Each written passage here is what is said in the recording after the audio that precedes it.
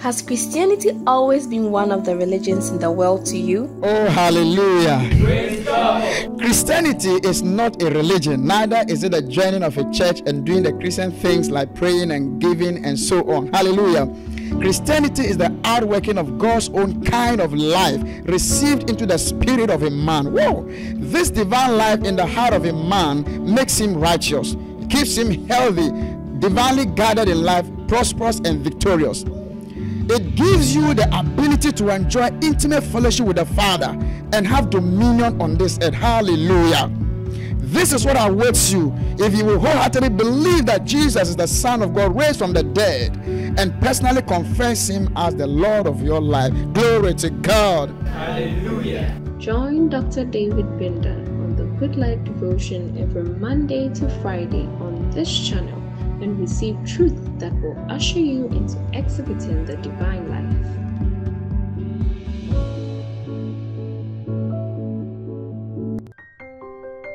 Kindly note that you can enjoy the Good Life Devotion on these other platforms at their stated times. Do choose the most convenient one for you or switch to another in case of a broadcast challenge with your usual platform. By all means, don't miss the Good Life Devotion any day. Now, welcome to today's episode with Dr. David Bindan. Wow, praise the Lord. Hallelujah. Such a joy once again to welcome you to today's special episode of our favorite Good Life Devotion.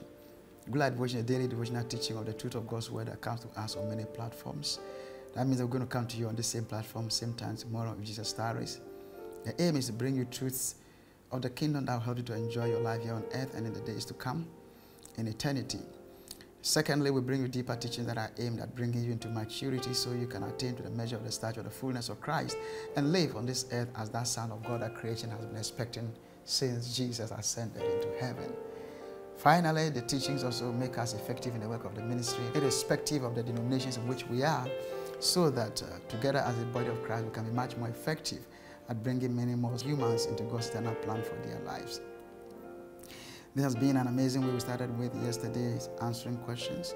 And by the grace of God, we're able to take a look at two questions bordering on the subject of ministering unto the Lord and the meaning of our inheritances in Christ.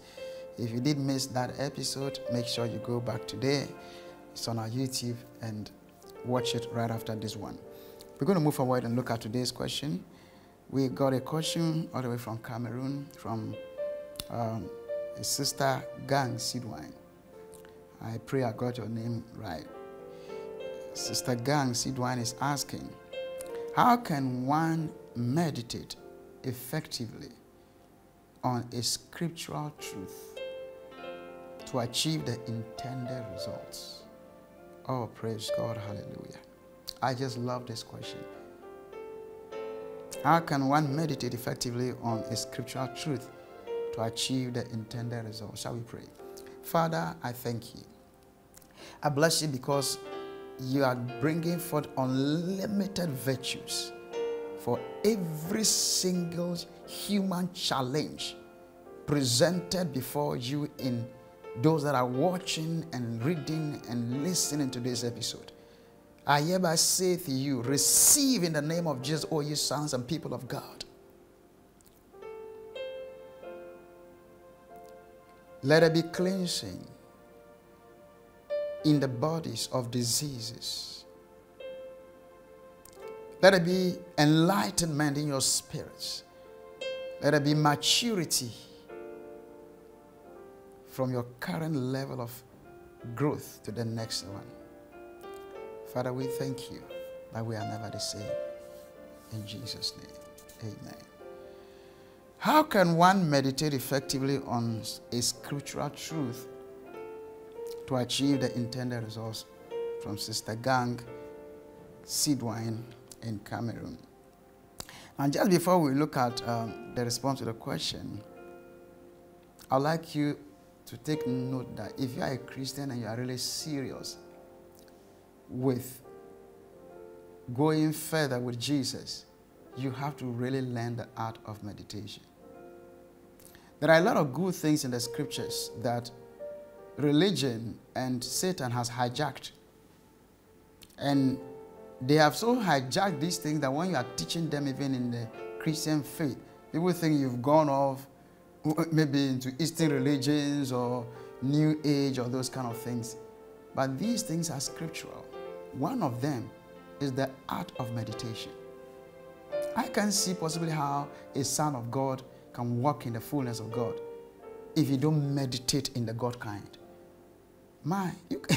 You can't. That's why a lot of people are living so far below and are struggling with life on the earth, because they've left the communion of the God kind. And it takes meditation, bouts of meditation. Anyway, we are not here to talk about the importance of meditation. Let's look at the question. 1 Timothy chapter 4 verse 15 is our main scripture for today. 1 Timothy 4:15, and it says that from the King James Version, meditate upon these things.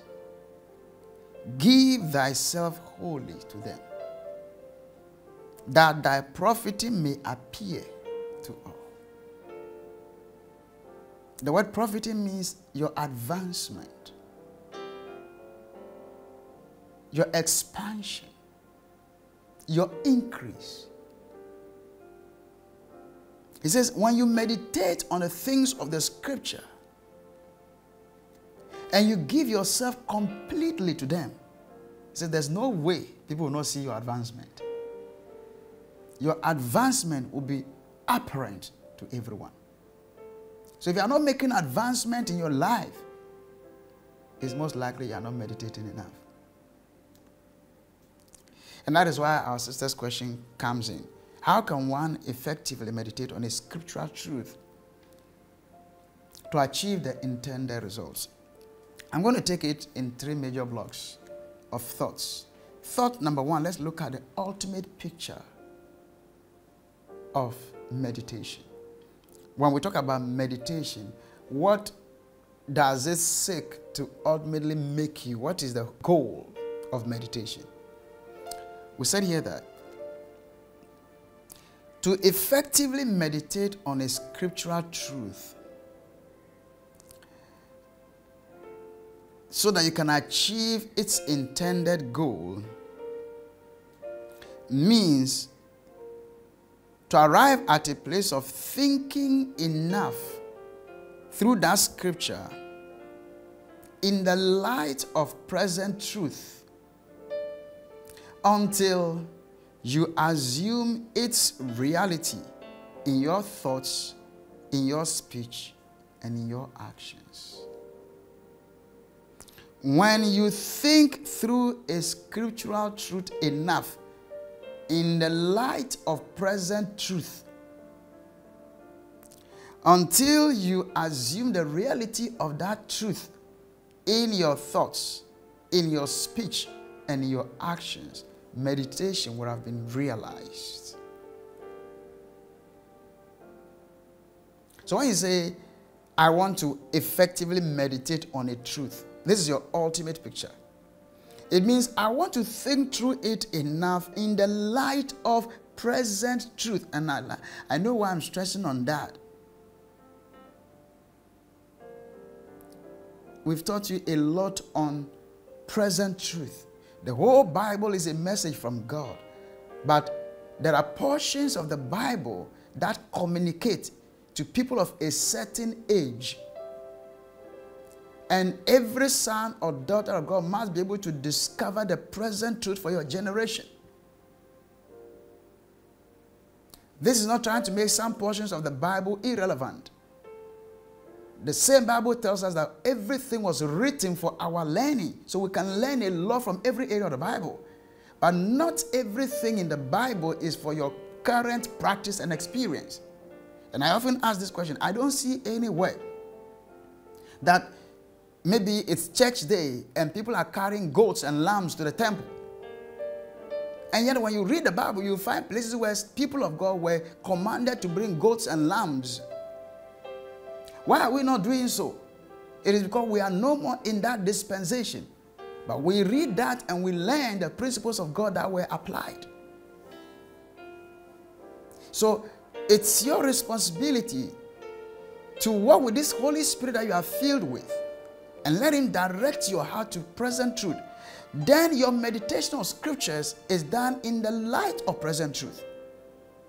And when you meditate on a scripture in the light of present truth until you assume the reality of that scripture in your thoughts. In other words, the way you think is according to the truth of that scripture. You assume the reality of that scripture in your speech. In other words, the way you speak is according to the reality of that scripture. And you begin to assume the reality of that scripture in your actions. In other words, the way you act is according to the reality of that scripture. Then meditation on that scripture will have been brought to a completion. Are you following this? So when we're talking about meditation, that is the ultimate goal. Getting to a place where you have thought enough through a scripture according to present truth until you assume its reality in your thoughts, in your speech, and in your actions. This is the picture. Are you catching it? So for instance, if the Bible says that, I wish above all things that thou mayest prosper and be in health, even as your soul prospered. And you want to meditate on that scripture. I'll show you the steps, and you go through the meditative processes until you get to a place where you think being in health, you talk being in health, and you act being in health. Then you have effectively meditated on that scripture. But when you think on that scripture and the next day you're still talking, oh, I don't know why I'm sick, I don't know why diseases are coming, you haven't finished meditating yet. Keep on meditating, because your thought and your speech are not consistent. Say that, I wish that you be in health. When you arrive at a state of being in health in your thoughts and your speech, you act accordingly. Are you following that? That was just an example. So the first thought on how to effectively meditate on a scriptural truth for the intended result is to know that your ultimate goal is to get a place where your thoughts are according to the reality of that scripture, your speech is according to the reality of that scripture, and your actions are according to the reality of that scripture. Until you have arrived there, you have not effectively meditated. Keep meditating. I catch it. It's important for that to say that, because someone can say, oh, I've been meditating on that scripture, and yet he is thinking contrary to that scripture. He is talking contrary to that scripture. What he means by I've been meditating is that, oh, from time to time, that scripture has been coming to my mind. No, you have not been meditating, or you have not effectively meditated yet. Are you catching this?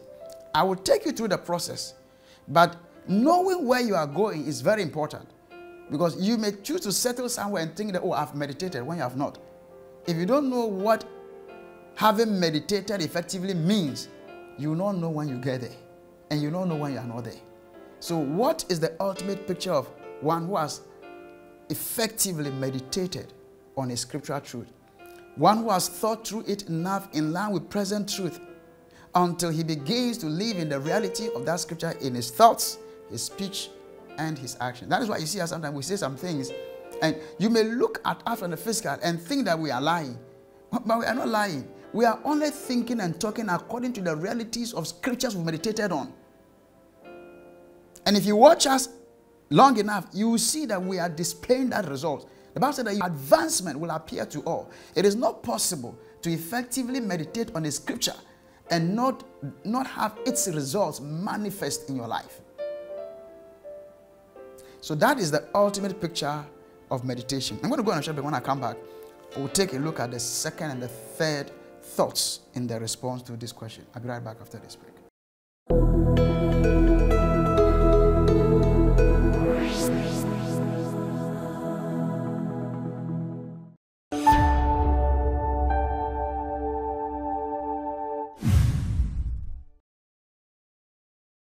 Praise the Lord. Hallelujah. So we are looking at the question, how can one meditate effectively on a scriptural truth to achieve its intended results? We said that we're going to look at it in three thoughts. Thought number one is the ultimate picture of an effective meditation. When you have effectively meditated on a scripture, you would arrive at a place that, having thought thoroughly through it in line with present truth, you are now thinking, talking, and acting in the reality of its truth.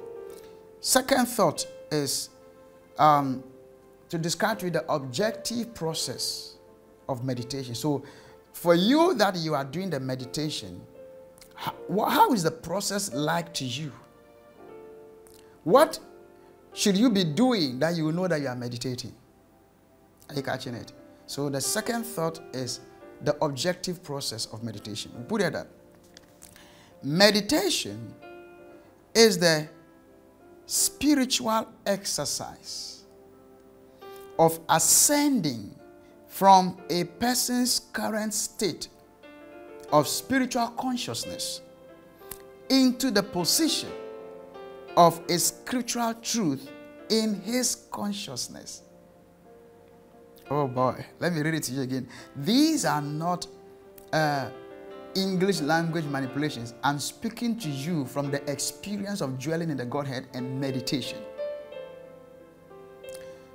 Meditation is a spiritual exercise, and I'll explain, of ascending from a person's current state of spiritual consciousness into the position of a scriptural truth in his consciousness. Let me give you an example. Maybe I should just read the scripture to show you.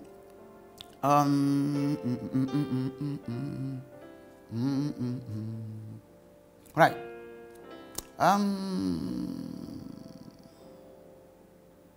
Let me take 2 Corinthians chapter 8 verse 9 and show you something. It says that, for ye know the grace of our Lord Jesus Christ, that though he was rich, yet for your sakes he became poor, that ye through his poverty might be rich. Now, when I started off in my work with God, I started off like many of you, having struggles with making ends meet. Especially when I resigned from the medical practice. Sometimes even water to run in the house would be a challenge. Diapers for children, those were challenges. But I knew that this scripture was true. That in Christ I was made rich. But then maybe if I was about to pay a utility bill, I felt, hey, I'm using all the money. I felt there was not going to be enough left for the family. But I kept meditating on this scripture. I will always see this scripture very high from where I was. And then I'll try to ascend and be in a place where I am that rich person Christ has made me, who lacks nothing. So I kept on thinking on this scripture until I rose up in my consciousness from one who lacks. One who is conscious of, hey, if I use this money to pay for water bill, I will not have enough to pay for light bill. If I use this money to pay for light bill, I will not have enough to service my car. So by meditating on it, I moved from being insufficient conscious, lack conscious, and all those things, to a place where I began to see the rich me that Christ made in himself. So when I moved to that level, now, situations didn't change immediately at home.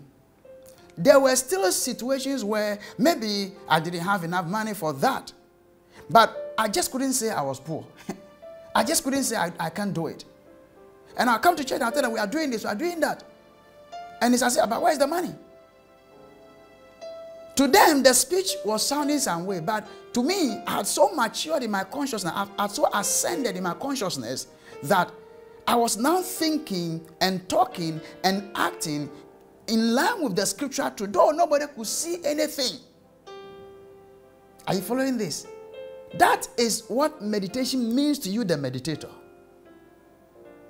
Then, not long after that, I'll say this and we'll get it done with ease. That way. In fact, everything I said, we'll got them done, but sometimes it took time. Then, as time went on, it became easier and easier until where we are today and where we are going tomorrow. It is the same thing in health. When I knew that Christ took away every disease and it was illegal, oh my, I'll feel sick and I'll go to that scripture, by his stripes you are healed. It looks so far.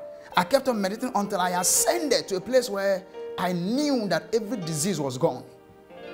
Yes, in those early days, I could still be struck by a disease, but I just couldn't think sick. I couldn't think that, you understand? Why? I had ascended in my consciousness to the reality of that scripture. That is meditation. So if you want to know what it means to you to have meditated, you have meditated when you have ascended from your current level of consciousness of the situation to the level of consciousness that the scripture talks about. Because the scripture does not talk according to your feelings. Scriptures talk according to what Christ has made you. So the Bible says that whatsoever is born of God has overcome the world.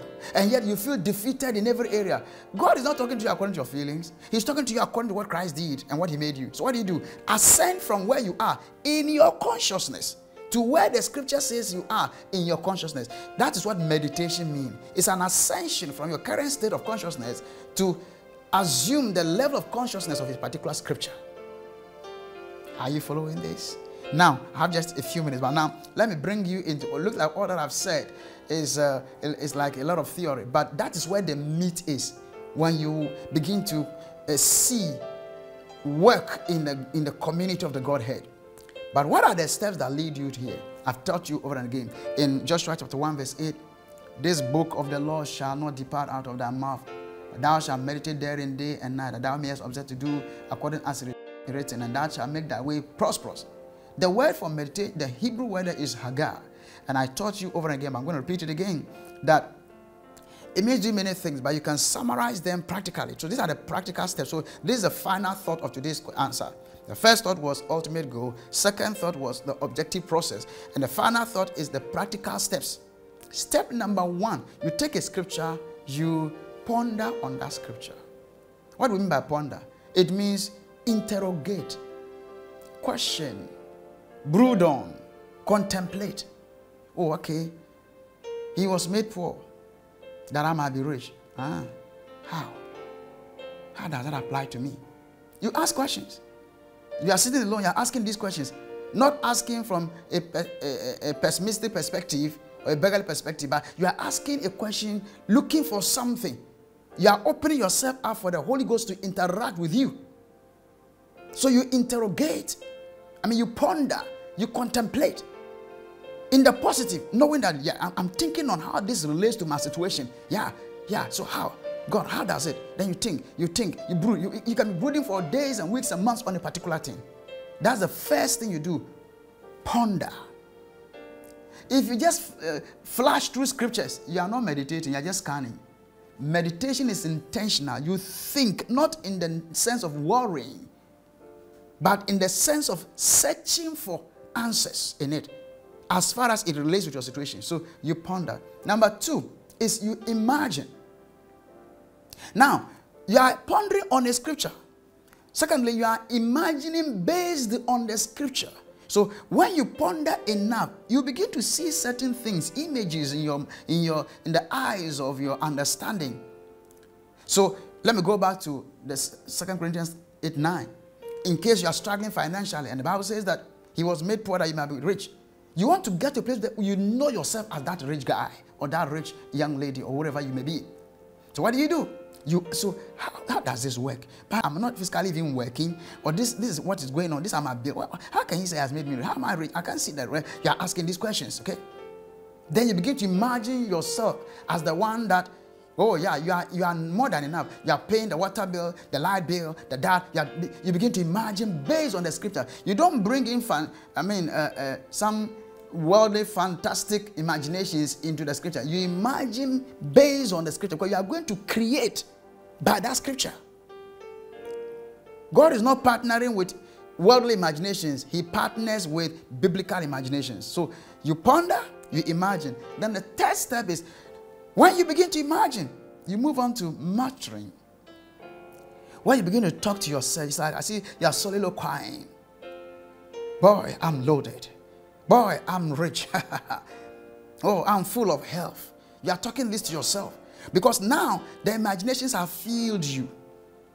And what you are seeing in your mind's eye, you cannot but to say to yourself. So you are amongst a group of people and I say, oh, Charlie, life is hard. You say, no. In your mind, you know, no, not me. Not me. You are muttering to yourself in your prayer. It's part of meditation. Then you get to a place where you boldly speak it out. You can now talk to your friends and tell them I'm rich. They say, but you are not even able to make that contribution for that funeral and you are calling yourself rich. Then you smile. I'm still rich. It is gone beyond talking to yourself alone in your prayer room or in your closet. It has now gone to a level where you are talking outside everywhere. People may not see the evidence initially, but what are you doing? You are bringing yourself to a place where you think, you talk, you act in line with scriptural truth. Get this message over and again. Listen to these 3 blocks. The ultimate picture of meditating on a scripture is to bring you to a place where you have thought through a scriptural truth enough in line with present truth until you are working in the reality in terms of your thought, speech, and actions. What is the objective process to you? What does it mean? It means ascending from your current state of reality to assume the reality of the scripture in your consciousness. What are the practical steps? Ponder, imagine, mutter, and speak out loud. Shall we pray? Father, I cause a total turnaround in the lives of all participants in this episode and that will participate. And the earth is changed because of this truth in Jesus' name. Hallelujah. Well, you have been watching us and you have not yet received Jesus. What are you waiting for?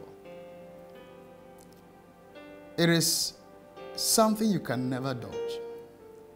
According to Ephesians 1:4-5, Jesus was factored into your life before you were born. Jesus is not one of the religious leaders you can choose among, okay, this person, that person, and Jesus. So I choose Jesus. No. Jesus is not a religious leader. He is life.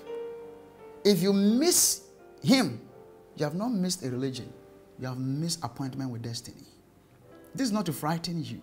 This is to let you know how serious this is. I know Christianity has been made a religion for a long time, but this is about your life. Jesus died. He reconciled you to God. He has made life available for you to receive and you're born again. Just receive it. How do you receive it? Believe he died and rose again, and that made him reconcile the whole world to God. And believe he rose from the dead and made eternal life available, and declare him Lord of your life by saying this after me. Say, Jesus, I believe you came into this world and died. I believe you were raised from the dead. I believe you reconciled the whole world to the Father. I believe there is eternal life now because of your resurrection. Jesus, I receive this eternal life by declaring Jesus is Lord of my life. I'm born again. Hallelujah. If that is all your heart, truly are born again, make sure you contact us and it will help you to grow. I'm surely going to come here again in our next episode as we take a look at another question. Till then, life is good. Enjoy.